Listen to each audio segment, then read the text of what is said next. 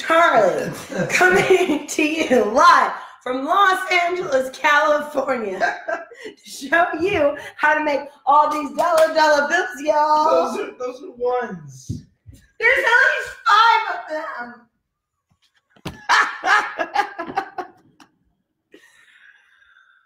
Happy Saturday, everybody. We've moved our lives to Saturday because, you know, football. All right, calm down.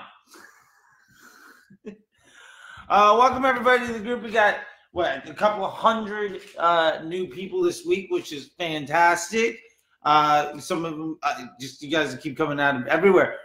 So I wanted to touch base with some simple things here real quick because I was helping somebody through the Patreon yesterday, and I realized that not everybody knows how to use it.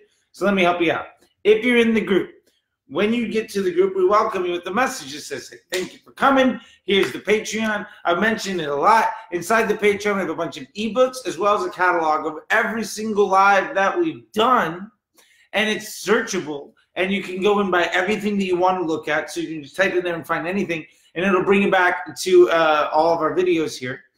And what I'd like to also say with that is that the Patreon also has a Slack channel on it that you can pay for, where it is a one-on-one forum for you, to me, or to a few other big advertisers in there. And there's a bunch of ebooks from conferences and you know, decks from representatives, all sorts of stuff. There's a ton of things.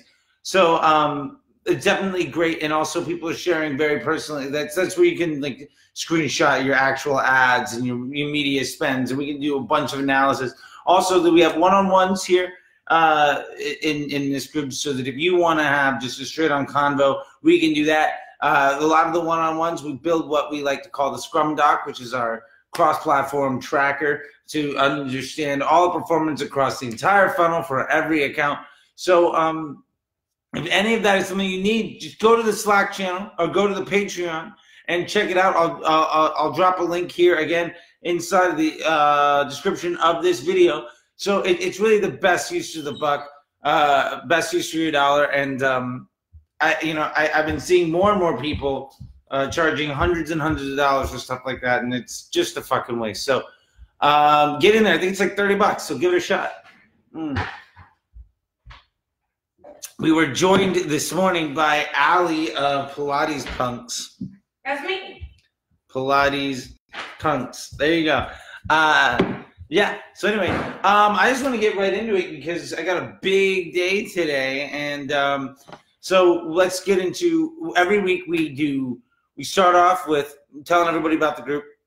Then we get into the homework for the week, and if you do any of the homework, you can get into the Patreon or the Slack, or get a one-on-one call for 50% off, which is fantastic, or you get any ebook you want for free. So it's a really, really great way to maximize all the opportunities and all the resources we have here for the lowest price, which honestly I'm already probably charging way too little, but that's because we have a whole, undermine the gurus thing here. So I'm not going to charge a shit ton of money when I'm telling you the people are charging way too much fucking money. The difference is what we're teaching here, they're going to implement over the next, couple months, and then do a case study, and then lie about the results, and then sell it to you 6 to 9 months later.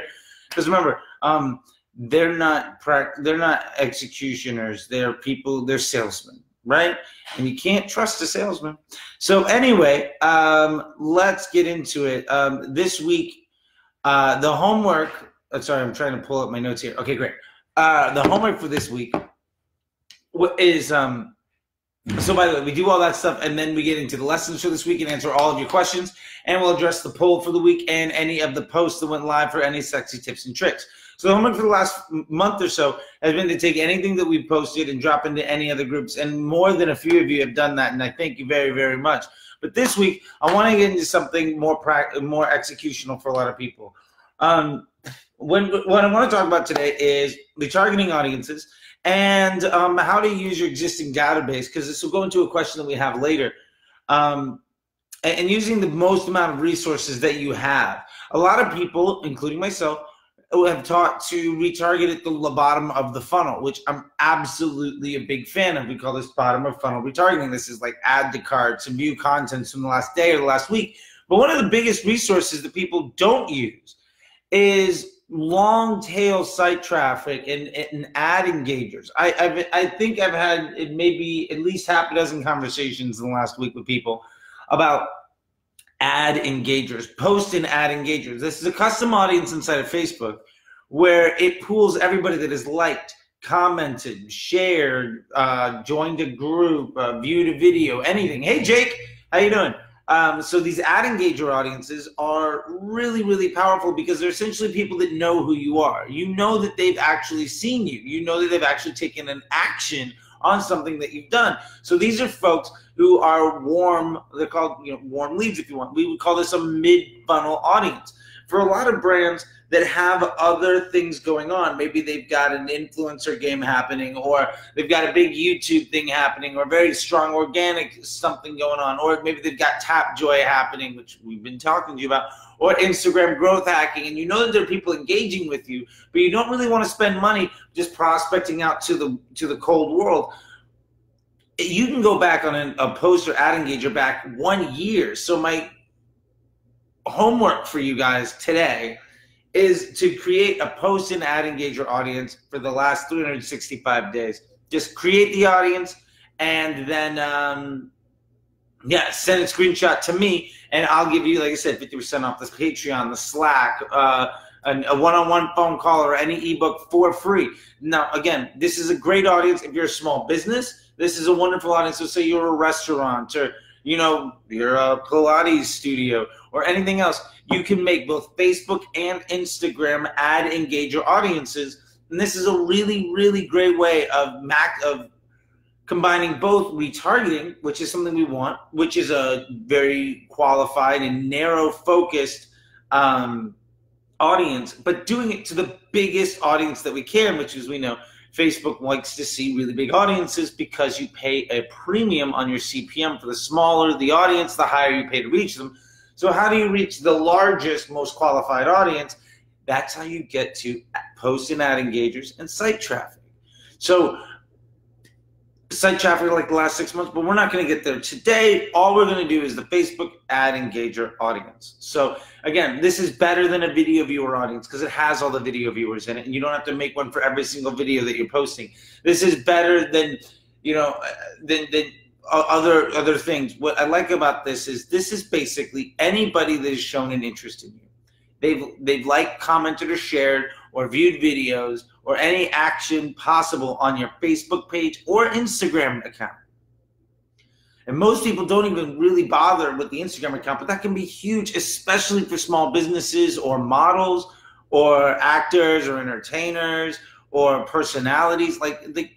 If you have a business where you're active on all the platforms, don't leave these leads on the table because they're far better than cold traffic. I guarantee you that. Right now, how much better they are, I can't tell you, but they're phenomenal audiences that are really, really solid for both DR and brand awareness and to try to take action. So highly recommend it. One of the great advantages of this audience is Facebook in the bid to see how much they're going to charge you. They look at your budget and they look at the estimated action rate. How likely is somebody to take an action off of what you've done? When you're retargeting somebody that has already taken an action, that estimated action rate is higher. So the estimated action rate is on the bottom of the fraction. The budget's on the top of the fraction. The higher the likelihood of somebody taking an action, the cheaper it is to reach them. If that person's already taken an action, or 5 or 10, then it's much more likely that they're going to take an action, which means you pay a much lower price to reach them. This is a beautiful thing, right? So ad engager audience, well, I call it an ad engager. It's post and ad engager audience, 365 days. Make it, send me a screenshot, you get a bunch of free shit. That's what it's all about, right? That's what we're getting into this week. So that's the homework. Get that done. You can get any of the ebooks, or half off a Patreon, half off the Slack, or half off a one-on-one call, and the the Scrum Doc build. So anything we can do for you, let's take a look at it. Great.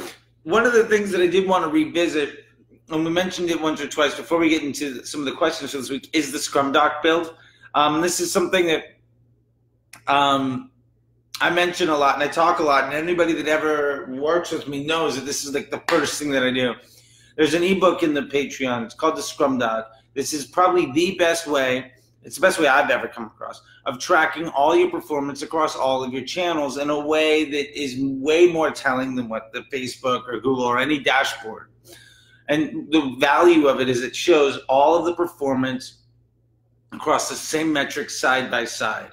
I highly, highly recommend you all take a look at it. And I'm going to be working on trying to, with the people in the Slack, I'm going to make a couple of Scrum Docs with them for free and to get some video examples. And then if you join the Slack, you can see how they're done and see how they're used and really try to take some of that content in there and make sure that you guys actually really understand not only the value, but also how to execute. Because I realized the ebooks, if you know what you're looking at, they make total sense. If you don't, they can be very overwhelming, and there's a shit ton of stuff in there. So anyway, take a look at it, join the Patreon, do the homework, get in there for free, and we'll go from there, all right? So what I want to get into today was a question from Court. Great community member. I've known him for years now. We've done some business together. Also, a fucking Shopify wizard. Amber, you're new to the group. I was talking with Jeff, and this is the guy. This is the guy for your Shopify dev needs. I'm telling you. I'm telling you. Anyway, Court asks a very great question. So I'm going to read this off, and then we're going to walk through. And the reason I think this is valuable is Court's basically doing an end-of-the-year sale where he wants to set up a promotion. He's got a spend level. He's doing a pretty sizable budget. And this is, it works for large budgets and small budgets. But what is the strategy that I would give him and how to use this? Now, I could do this in comments, but I felt like this would be a phenomenal example of here's a Q4 sale or a holiday sale or something. Let me walk through step number 1 to the very end, top to bottom, on how to execute this. So anyway, Court's question. Let's see if we can get this. Come on. What's going on here? Come on. Hey, puppy. All right. Court's question. If I have a massive sale approaching in a week. It's up to 70% off.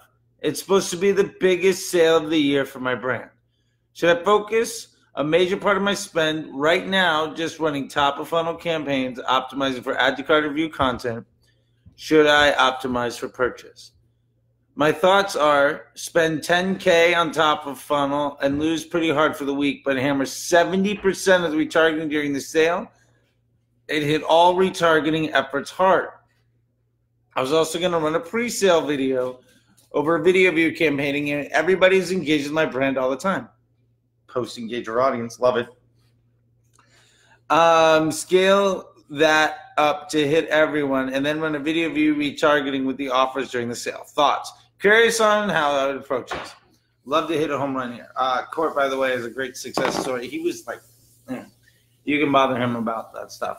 Great fucking resource. So anyway, wonderful question here. He's got a pretty sizable budget for the brand that he's working on, or his brand, and he wants to build up get a sale going. So he's asking, do we spend heavy before the sale and then hammer home during the sale? And a lot of times I see a lot of advertisers spend a lot of money doing this. So let me walk you through what is the old school way of doing it, what is the most common way of doing it, and then what is the way I would do it, right? So let's just kind of give some clarity to everything. So the old school way of doing this is announcing the sale like a month in advance and saying like, hey, everybody, this thing is going to happen. Get ready for it, which is really great because it gets you brand awareness. It gets people hyped. And then when you're running the sale, you know that you've got a bunch of qualified individuals.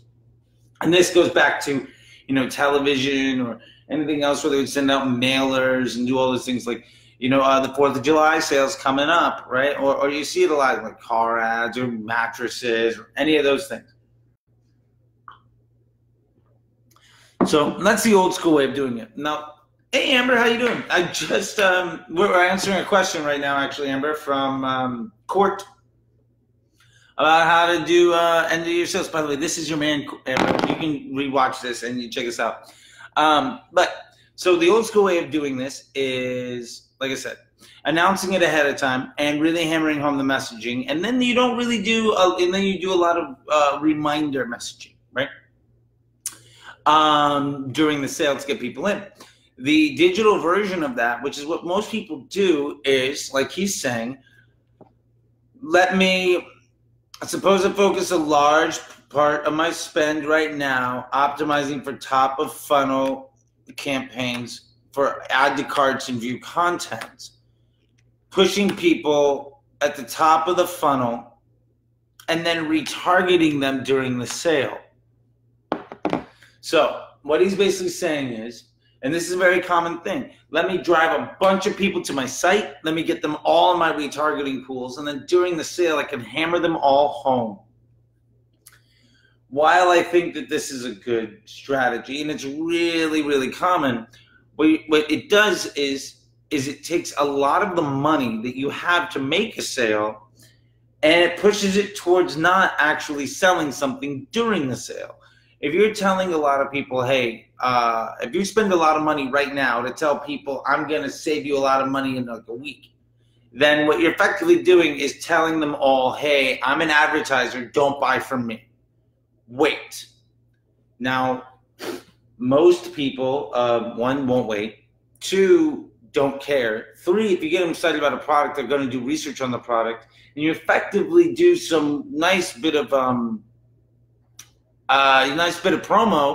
Hey, Court, how you doing, man? We're addressing your question right now. So we were actually on step 2 right now, Court, where we're saying number 1 is the old school way of doing it with television and mailers. Number 2 is the methodology that you were saying, and I know that Dylan's used it too, where you send out a lot of information to people saying, hey, we got a sale coming up, check this thing out. You fill your retargeting pools, and then during the sale, you hammer everybody home. Now, this is a really common thing. I've seen the guys from Comment Thread Collective do it. I know that Eric Dyke, not Eric Dyke, I know Nick Shackelford pushes it. I know that Tim Bird pushes it. A lot of these guys push it because it makes your numbers look really good. So let me tell you what I would do, and let me first punch holes in their theories. So number 1 is you're advertising to people to tell them don't buy right now, which means that's $1 not spent on making a sale. Number 2, the reason that this is taught and the reason that this is shown heavily by guru types is because you can get a very high lift on the initial campaign. What a lot of the people will do is have an ad account that says one ad account for promo, right? And it says, here's everything, right? And they show you the results of that promo ad account, and it's like a 28-day thing, right? Where it's saying, oh, we hit this thing in our, we have a July 4th sale, so the last week in June, we put out all these things, and they got like a 5x ROI. That's a 5x ROI or a 20x ROI or whatever fucking bullshit number they're giving you. It's generally on a 28-day click, 1-day view metric, sometimes even more, we'll say completely full of shit than that. And what they're doing is they're basically saying we're filling this up and then we're retargeting these people, and they're taking credit for this, for the return on ad spend money that they show here. Doesn't account for the spend that they're spending in retargeting. So if you spend $10,000 in promo and then you hit people back with another $10,000 in sales and you get 5x or 2x on this number, you need to at least get 2x here before you even break even, because you also spend that money up front. Now, a lot of times people get these ridiculously high numbers, and the honest truth is we know that they're taking credit for email, they're taking credit for Google, they're taking credit for all sorts of other channels, plus organic traffic, which is absolute bullshit and really disingenuous. But we're not getting into 1-day post-click or not numbers right now. So let's get to punching holes in that system. Number 1, I don't want to pay people to tell them, hey, I'm having a sale, but don't buy from me right now. I don't want to spend money to promote a product and create a need for somebody and then tell them to not buy from me right now so that their immediate next step is to go to Google or Amazon and buy from a competitor and then ignore me in a week and a half when I try to hit them up for something. Because not only did I spend money to make my competitor a sale, I'm also filling my retargeting pools with people who have already made a purchase that aren't going to buy from me, so they're a wasted impression when I spend money on them again. And number three, I don't like the idea of trying to preload retargeting audiences and then trying to retarget them later, because you're losing all the level of intent. How many people here, raise your hand. All right, let's present the magic of the internet.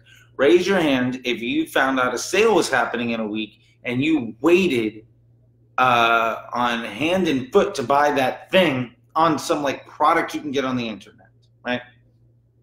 I've never fucking done it. The only time I'm ever wait for a sale is like when concert tickets come out or like a movie ticket, like something where I can only get it from one place, where it's a unique experience, and that's the only spot that I can do it. And I'm getting a lot of messaging from other places, plus an emotional attachment to the product or to the experience.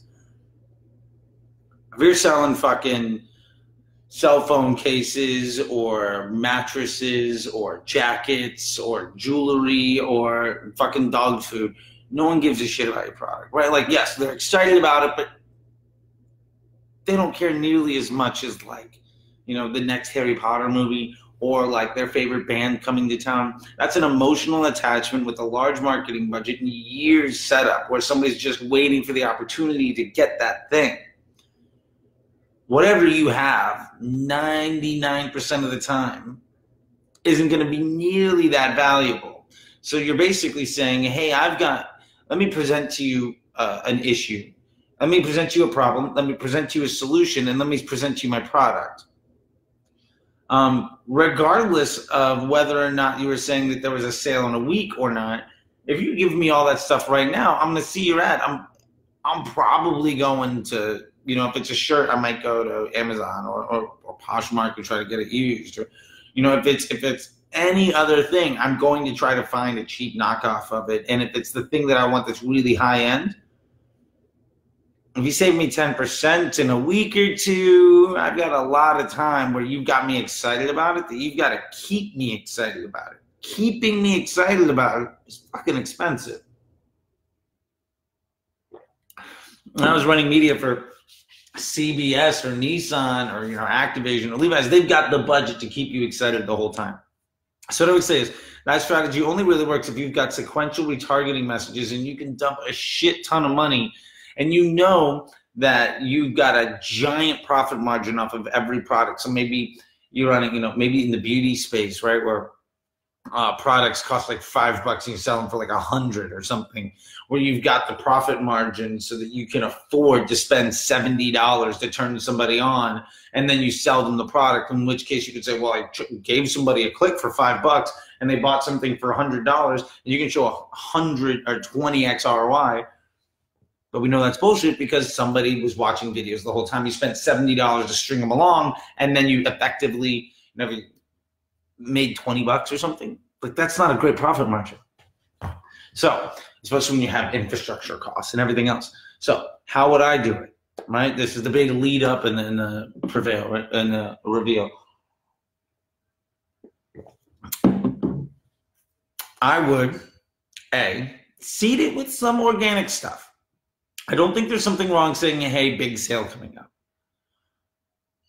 But I don't think that there's any reason to promote that with real dollars, right? Two, they say A and then two, whatever. I would definitely try to find, if it's possible, user-generated contents and testimonials. And this is, you know, something that is really strong. That type of content tends to work really well, especially for big sales. Because when things are on sale, people want to be excited about it. Few things excite people more than other people telling them how great something is. C, I would definitely focus on getting the CRM list that you have as strong as possible for the sale. And this is, again, like running engagement. This is you know, getting opt to comment to opt in customer acquisition stuff on Facebook Messenger, or getting a group, or getting emails, or lead gen, or something so that you can blast it out. I think those are all really strong pieces. And I don't think that you need to spend money on those things. I think you can say, hey, we've got a great sale, but it's not worth everything else.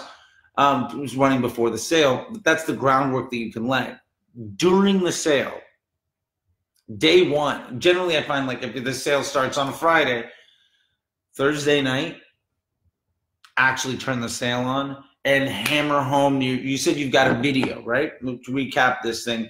You say you've got a video. We're going to run a pre-sale video over a video view campaign hitting everyone who's engaged with the brand all time. This is a solid concept. What you want to do is you're using this post and ad engager 365 audience we talked about in the homework. Run your video to that audience. Run a comment to opt in chatbot growth engine on that video so that anybody that comments on it, specifically probably like tagging your friends, and put some copy in there that's like, hey, tell all your friends about this thing. It's only going to happen now, blah, blah, blah, blah, blah. And then when people comment, they're opted in, and then the Facebook Messenger chatbot can reach out to them and say like, hey, here's your special code. Click on the site. It's going, there's a special, pre-sale, sale kind of thing, like a flash sale before the actual sale. And those things seed really, really well. So that's going to get you your awareness right off the top. And I definitely love the idea of running a videos to these people. What I would say though is instead of running a video view objective against them, I would run a conversion objective so that you can try it. Facebook can focus on the people that are likely to make sales.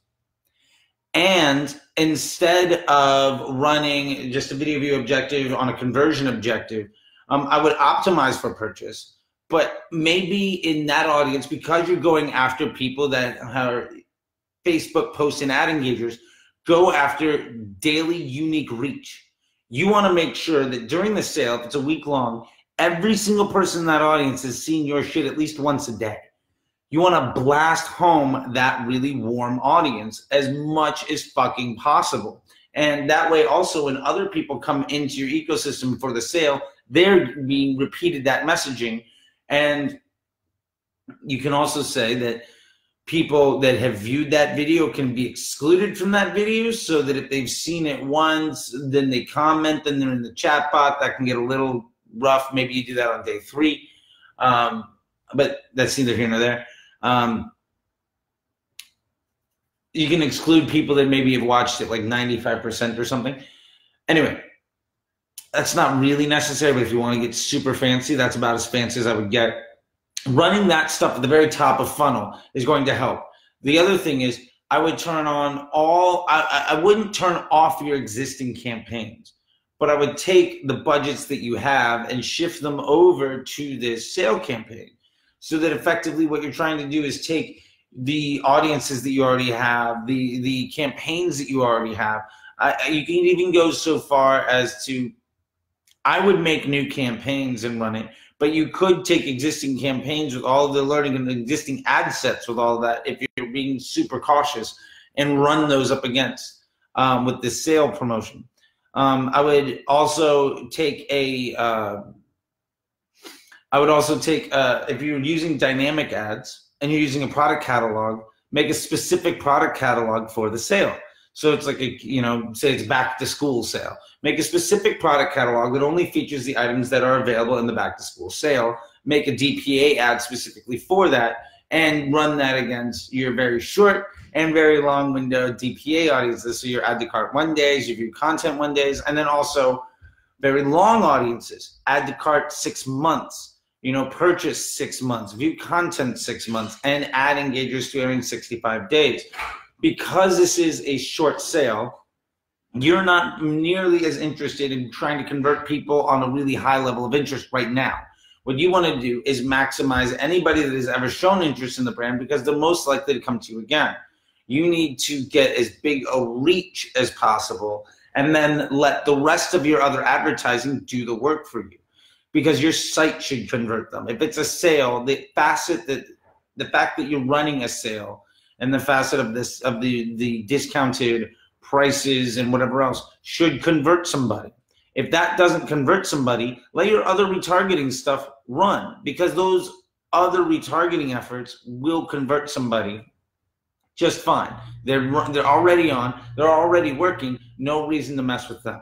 So have your very bottom of funnel audience, your add to cart 1 days, your view contents, your very bottom of funnel, and run mid funnel for very long windows. That way you get anybody that has had any level of intent for any purchase or awareness or anything, and run all of that before you go after prospecting.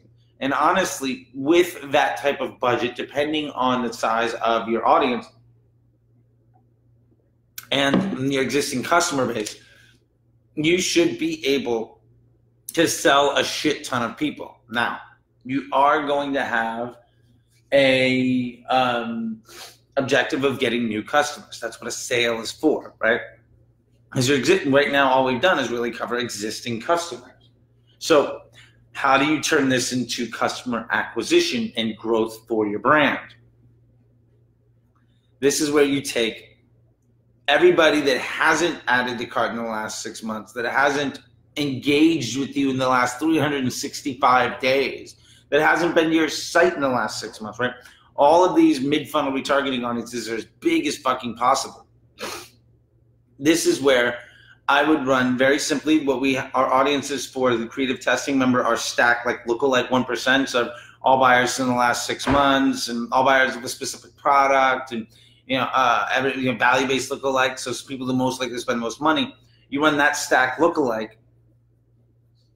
What you normally do creative testing, and then also a broad audience. So just age and or gender, auto placement, so that you're running desktop and mobile with newsfeed, Instagram, all that stuff. Anything, let Facebook do all the thinking there. And I would definitely, if you can run that on auto, do it. If you know that your sales really focusing on a specific price point, like for instance, you only sell one product, right? And it's $100 product that you need to sell for $75. I would run a manual bid campaign. Now, I prefer cost cap, but I would run it at 10% over or 10 to 20% over your actual target, your goal CPA. And what you're trying to do there is, if you have both broad and lookalike audiences with this one ad that you've been running and retargeting to let everybody know that you've got something happening, the estimated action rate on that ad is going to be really high, because you started running that ad only on warm leads, right? People that have engaged with you in the last 365 days or have abandoned cart recently, those retargeting audiences. Facebook will look at that as having a very high estimated action rate. That's the denominator on the bottom of the fraction. And because you're pushing only 50, you're not pushing probably more than 50% of your budget to this audience, because you really want to make profit on this sale while it's good for customer acquisition. At the end of the day, in 6 months, when somebody looks at the numbers on a sheet of paper, they're not going to care that this 10,000 was spent one place and that 10,000 was spent somewhere else. The profitability of the company is going to rely on making sales. So many companies fuck this up. Like, we need all new customers. Existing customers will buy. If existing customers will buy, they would have bought on the email announcement to begin with, and they will be excluded, because you should exclude buyers over the course of the sale. If you're only using 50% or less of your money on this actual prospecting audience, that means that you're spending a shit ton of it on an audience that has a very high likelihood to take an action. So your estimated action rate is going to be high, and your numerator, your actual budget, is going to be pretty low, relatively speaking. Like if you have a $10,000 budget, instead of spending $88,000 up here on a, let's say, I mean, this is terrible math, but let's just say it's $8,000 up here and your estimated action rate's a 5, right? That's going to be, that's going to be a number much, much higher than $5,000 budget up here with an estimated action rate of a 10, right? It's a very different bid. And that's what you need to think about, all of this stuff. So in addition to that, what I would recommend is, if you can, if you have the time and you're willing to have the complexity in place, I would run a target cost and a cost cap and an auto bid, where the auto bid is maybe like 30% of your prospecting budget, 40%, and then you've got the manual bid taking the bulk. So maybe 40 in cost cap, 40 in bid, bid cap, and then like 20% in auto. That's going to be something that lets you make sure that if your manual bids don't work, that you got something else that's going to float your volume for the sale. Now, means that you're going to have to stay on top of the budgets every day, but that's okay, right? And you're going to have to make sure that you are really on top of your numbers. But effectively what you're doing is you're trying to have the manual bid drive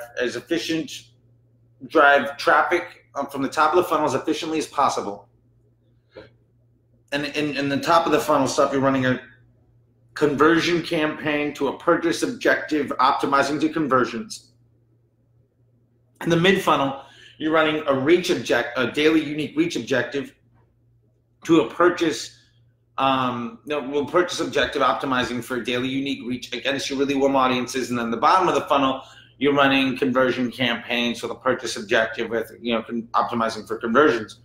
So really what you're doing is you're saying, anybody up top who I think is going to buy at my target CPA, run every dollar that you can.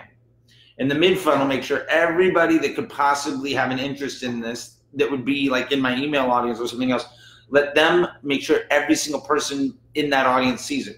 And then at the bottom, every single person that has shown an interest in buying but has abandoned their journey, make sure that you run home as much media on the converters there as possible. I would put in engaged shoppers on the upper funnel to make sure that you are focusing on people that Facebook says are most likely to make a purchase. And the combination thereof is going to get you 3 levers essentially to optimize for most amount of volume of spend and most amount of profitability. Those are the ways to really set it up. Now, effectively what you're looking at, the auto, or low, I guess it's lowest cost, the auto bid campaign in prospecting is your slush fund for every dollar that isn't spent in the bottom and mid funnel manual bids. Say, for instance, you need to spend $1,000 a day, right? And we're using everybody $1,000 a day because Court has told us that his budget's 10 to 20K. And it's probably a week long, so we're just going to keep simple math. Let's say it's $1,000 a day. Let's say the manual bid and all of the retargeting can only spend $700.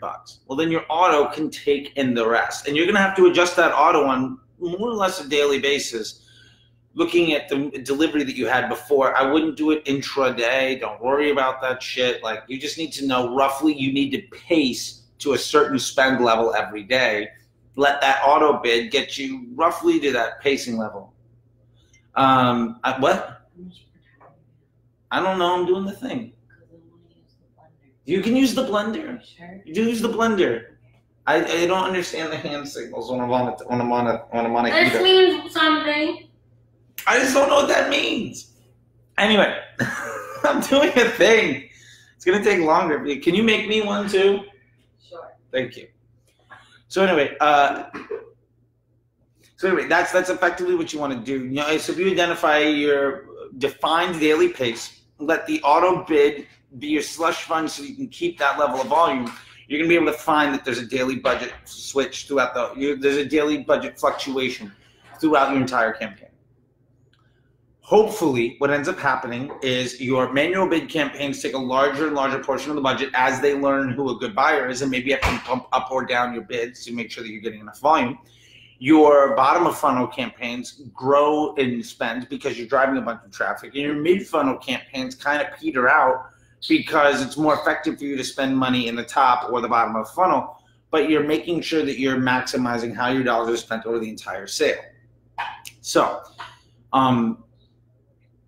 I know that that's a bit more complex than, say, run a video view campaign or retarget everybody with a sale, but you are going to be able to maximize for efficiency for volume and for profitability. And those are the levers that you're going to have. Remember, efficiency is going to come effectively from your mid-funnel audience, because you're going to be able to determine how much you want to spend there versus in prospecting.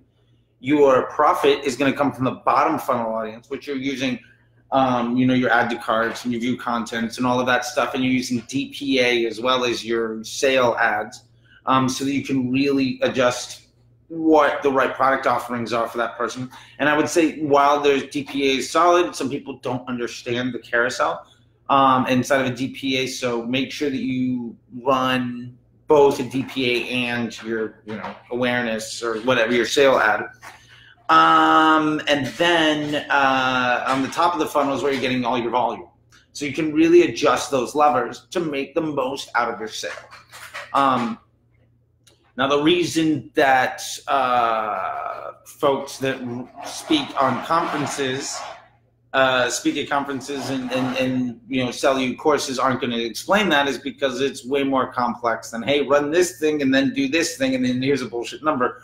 But for somebody that doesn't speak at conferences, it just gets paid to actually make a shit ton of money for people. That's the way I would do it. And for the record, that's the way I have run several $1 million in media to come up with that strategy. And so far, it hasn't failed me once. It's actually effective enough that I have been able to run those ads after the sale ended, where we were just like, whoa, it's still working. Even though people are clicking on the Labor Day sale or the New Year's sale and the sale's over, it's effective enough where people click and they're just like, all right, fuck it, I'll buy. Because a lot of times people will see the thing.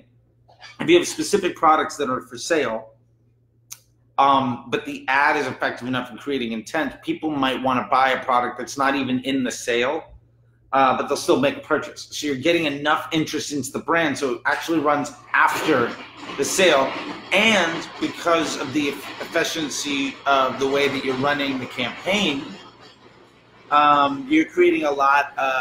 The long tail effect is you have a really high. You have a really high quality retargeting audience and buyers. So the long tail retention efforts, as well as the efficiency of your ad campaign, because your estimated action rate will skyrocket during this, helps your brand for days or weeks or months afterwards, which is way more important than effectively saying, hey, we got a huge sale on a product, here's the thing. So I know that that's a pretty in-depth strategy, but that's why I wanted to do it on video instead of a comment section, because as somebody that's run these types of sales for $1 million brands and people that can spend $500 a month, this is the #1 way of doing it. And you can do it for $1,000 a day, or you can do it for $100 a day. You can do it for, I don't know that you can do it for $10 a day, but the strategy still works, right? And where for advertisers with less money that don't have the luxury of $10,000 or $20,000 to spend over a week, like Court does, I mean, the people like me that are spending $20,000, $50,000 a day, but if you only have, say, $1,000 a month or $500 a month, really focus on the mid-funnel audiences. Consider those your prospecting audiences. You don't need to spend money against broad or lookalike until you've maximized those audiences. And you'll be able to know that you've maximized them by doing a breakdown by day in your reporting, knowing that your frequency is over a 2, and that you're no longer able to spend money until them at the desired profit margin. Then you can go after new stringers. But until then, don't even worry about it. Your mid-funnel post and ad engage, your 365-day audience can be your prospecting pool, and it's something that you really should try to take advantage of. So there you go. All right. Thank God for coffee. Before we go, by the way, there's a bunch of people in here, so thank you, everybody. Lloyd and Chris and Mitchell and Sonia and Robert and Vanessa. Thank you, guys. I was so much on a little thing there. I didn't see y'all coming in. I did have a couple of tips and tricks this week, so I wanted to kind of go over those a little bit here before wrapping up. So hopefully there's some more sense made to the post. But we'll start with the poll. So the poll this week was, how active are you on other platforms, and why not more? So the number one answer here was I'm only active outside of Facebook. I'm active on Google only, and I don't know how the others work. Google only, and I've tried the others and they don't work. And people saying I would if I knew how. So what I'd like to get into really here is I'm not going to get into so much of how to execute all of these things, but I think based on some feedback that I've gotten from Slack and some other people is I'm going to show you guys in the next ebook. I was writing something for the Undermining the Gurus section, but I feel like these chats are way more up to date. And the honest truth is those gurus are going to be changing whatever bullshit sales, whatever get rich quick scheme that they're pitching more often than I'm going to update that ebook to keep up with them. So I'm going to pivot, and you always got to be able to do that, like water, right? So I'm going to get into here and show you guys some other stuff. So we're going to go over the next ebook, which I promised to get you guys. We're going to go over Snapchat. We're going to go over Pinterest. We're going to go over Google stuff with screenshots on how to set up the campaigns and how to at least get going. And we're going to start with the mid and bottom funnel pieces. We're not going to prospect on them. We're going to use them for retargeting. And we're going to let all these other channels make money before you start reaching new people.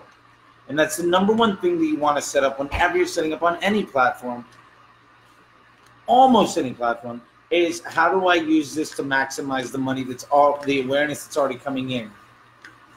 And a lot of people say, well, how do I get awareness of the brand? And that's where, we've talked a lot about how to do growth hacking on Instagram and how to use Tapjoy and a bunch of other tools to create awareness. But before we want to create more awareness, we want to make sure that the people that are in the store are spending as much money as possible so that we have profit to go after new customers. Because the only way the only way you grow a company is by taking your profit margin and using it to grow. If you just try to grow without taking advantage of the sales that you already have leaving on the table, you're just going to spend a shit ton of money and then go broke.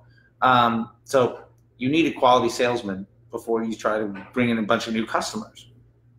Anyway, wanted to go after a couple things here real quick before we jump off.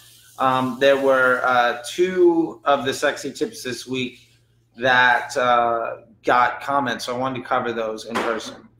Number one was social proof.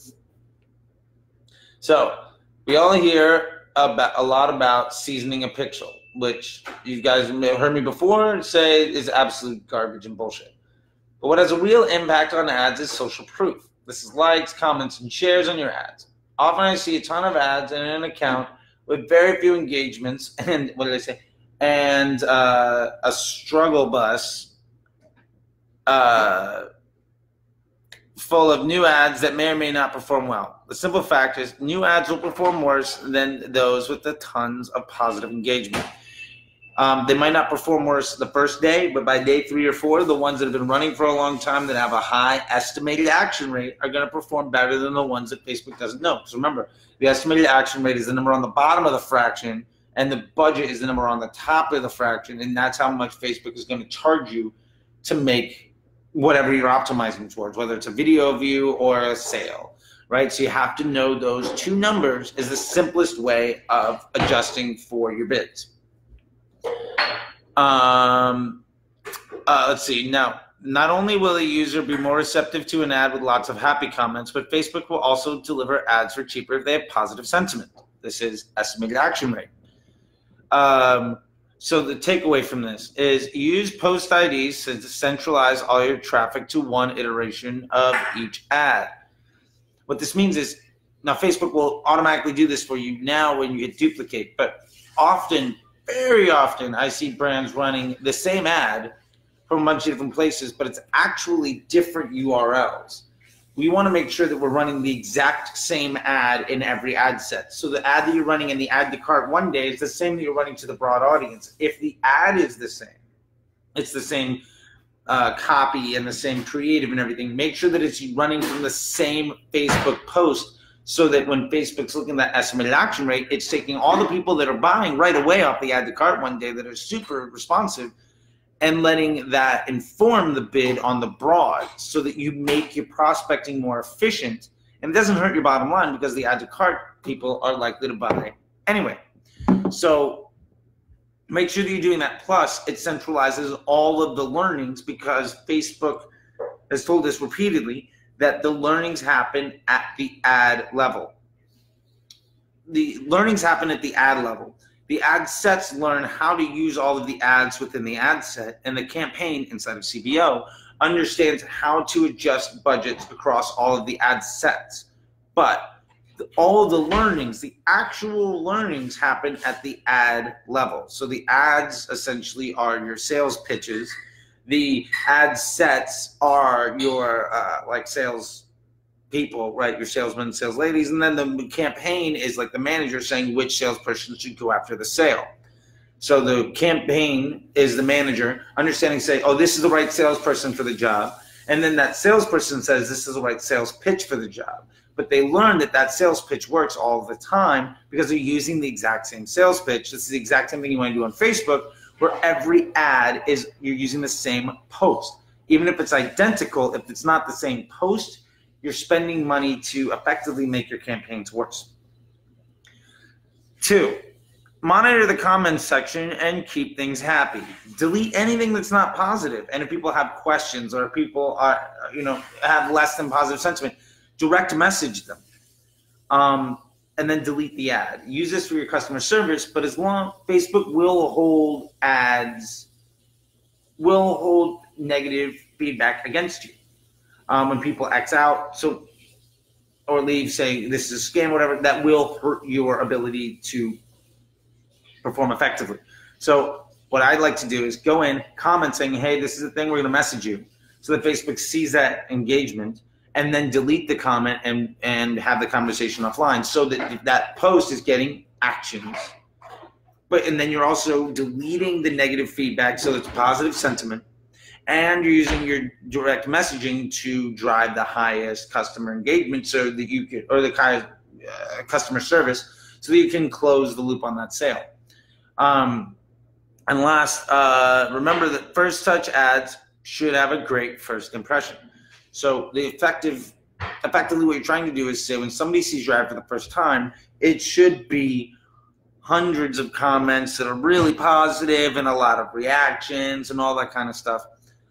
Sadly, Instagram doesn't perform the same function as Facebook. You can't use the same Instagram post in multiple ad sets, but that's okay.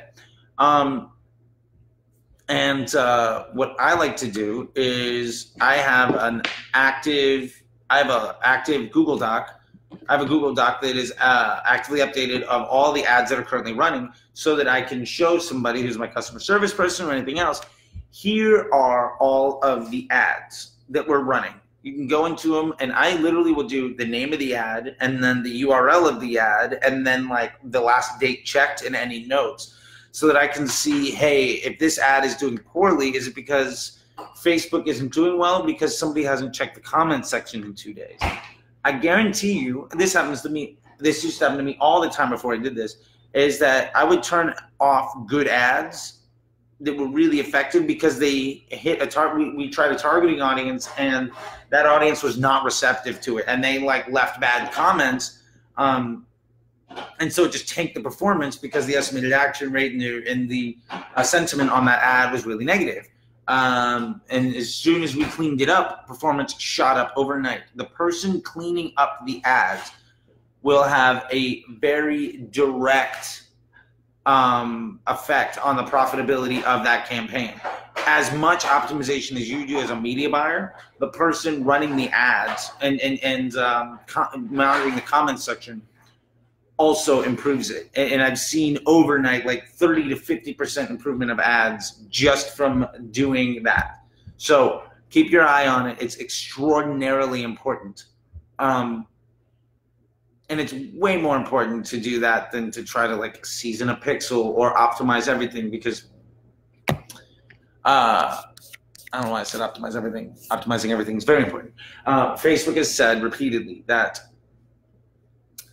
creative is king. That's what they're really focusing on, because the creative is what sits inside somebody's newsfeed. Facebook wants people to enjoy Facebook when they're on Facebook. So if the worst targeting in the world, I've seen huge success with people just targeting broad. No retargeting, no nothing, just broad, because the ad was really good.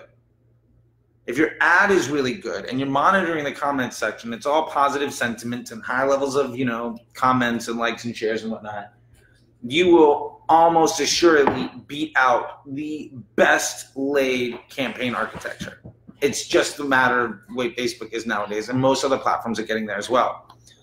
Google's getting to be in that same space, and they want people to enjoy their time on the platform, and they'll reward that far more than they'll reward you for being really smart and having these really intricate campaigns, which was the best practice 2 years ago. But remember, we've been going over simplified campaigns and centralizing all the learnings around a few really good ads.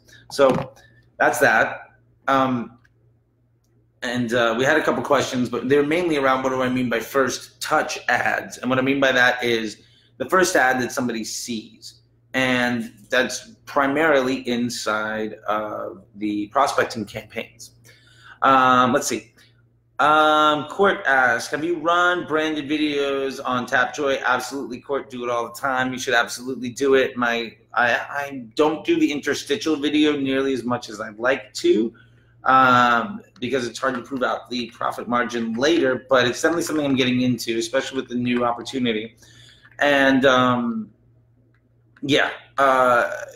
branded video on Tapjoy is a great way of, Tapjoy is phenomenal at driving that profit and a lot of interest in the brand, so it might be more effective there than like a Facebook video campaign, because you can actually get clicks that you can UTM and that you can use for inclusions and exclusions inside of audiences. Which brings us to the last piece of today, the sexy tactic on exclusions. This is something that I see tons of people not really taking advantage of. So,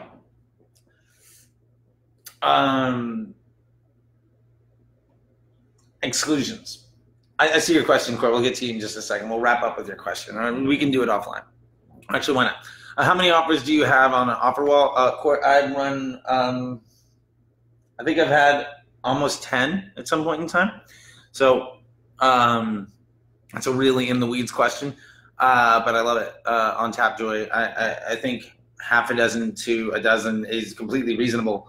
Talk to our rep, Julia, and she'll really help you out. She's a fucking rock star. She's not going to be a fucking rep for too long.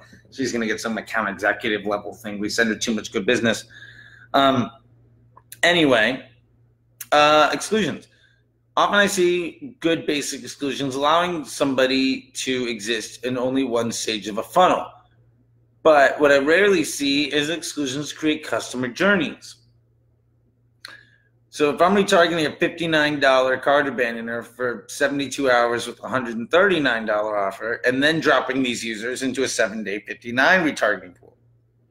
So the point is, if somebody hits, we've talked a lot about trying to upsell people with retargeting is better than just hitting them with the discount, because somebody might not buy on the first day.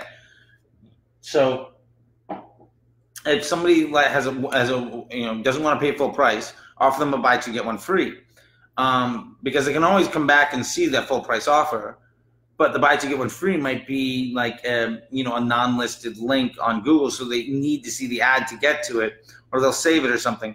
But what you're doing is you're saying, okay, this offer wasn't the right one for you. Let me give you more value. This is the like infomercial style of solutions where you're saying, but wait, there's more, until somebody buys. So while that will work, one of the ways of using exclusions is to say, if somebody sees the full price offer for 3 days, I'm going to show them the buy two get one free. If they don't buy there, then I'll bring them back down to just seeing that basic offer, because we still know that they might not have bought right away. But it's much better to do that than to just give them straight up day 2, free shipping, day 3, 50% off, which isn't necessarily something that you don't want to do. But the way to use exclusions can be used to create these customer journeys. And oftentimes what I see is people saying, well, I'm going to exclude purchasers from my retargeting, and I'm going to exclude people in my retargeting from my prospecting, and they call it a day. But I will literally get out a sheet of paper and draw this stuff out where it says, if somebody hits this ad for 3 days, I'm going to retarget them with this, right? So, and then after that, I'm going to hit them back with something else. So what you can do is on your day, your third step, you can exclude people that have been to that offer in the last 3 days. So you've got the full price offer. You're retargeting everybody on that full price offer with the full price offer again. But you're going to exclude people that have been there for the last 3 days because you're using that as your inclusion audience for a buy two, get one free. So I know that's a little bit tricky. I'll try to say it one other way. The site track, let's say we're doing add to cart, you've got a full price offer, and you're retargeting the add to carts for 7 days on that full price offer with the same ad, which you should absolutely be doing. No reason to discount because most people don't buy on the first click. 91% of people don't buy on the first click. So you've got your full price offer, add to cart 7 day, retargeting them with the full price offer. Where your exclusion in there would typically just be people that have purchased in that timeline. What I'm suggesting here is use that exclusion, use the exclusion functionality to also exclude people that have added to cart in the last 3 days. So I'm got my main offer. I'm retargeting people that have added to cart in the last 7 days, but I'm excluding the people that have retargeted in only the last 3 because I have an audience of the people that have added to cart in the last 3 days is going to the buy two, get one free. So my customer journey is they saw the first ad and they added to cart. Then the next step is add to cart 3 day on the full price offer is the buy two, get one free. Then the next step is full price offer, add to cart 7 days, excluding the add to cart 3 day. I know that's a little complex, and I try to get into it a bit more in the comment section there. And this is definitely something I can walk you through in like a one-on-one or in the Slack. But this kind of way of providing more value right away is fundamentally better at driving a higher AOV and a higher ROAS.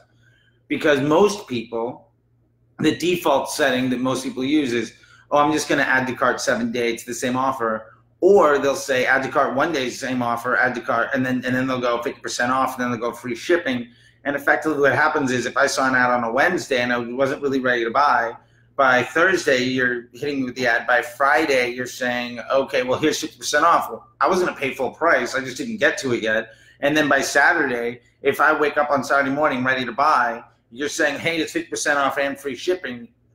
I didn't even get the chance to buy it for full price. So if it's a $50 product, you've effectively paid me money over that period of time, or you've spent money as the advertiser to, maybe you spent $5, $5 to get to meet in your retargeting audience, $5 on day Thursday where I ignored it, $5 on Friday where I was like, okay, I'm gonna buy that tomorrow, and then $5 on Saturday. That's $20 that you're in, and you took a $50 product down to $25, and you're paying me shipping. Say the shipping's $10. You spent $30 to sell me something for $25, which is a terrible fucking business model.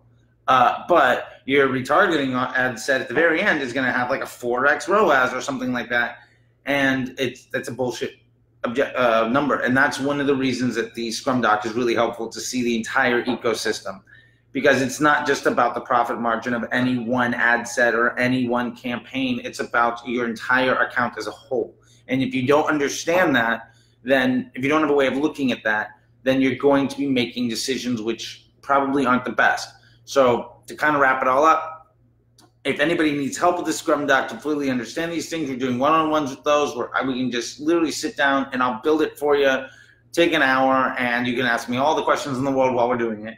And if you do the homework, you can get it for 50% off. So the homework for this week, make that ad engage a 365-day audience.